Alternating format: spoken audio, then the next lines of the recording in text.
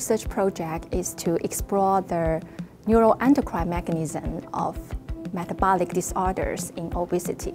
Using the grants from RMM, we will investigate the scientific mechanisms of why the weight cycling occurs in obesity.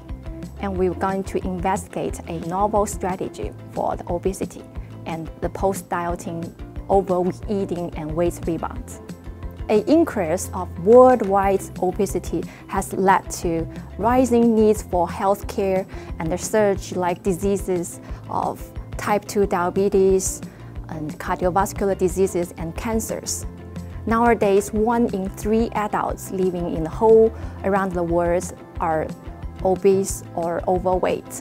Successful weight loss in obese people has proven to largely and widely reduce the risk of those such health outcomes. Unfortunately, the mechanism behind the weight control is largely unknown.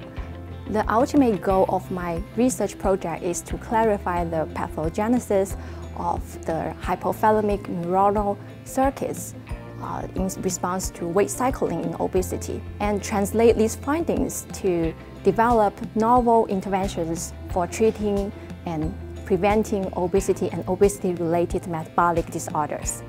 As a young research investigator, funding from Regenerative Medicine Minnesota is extremely important to me.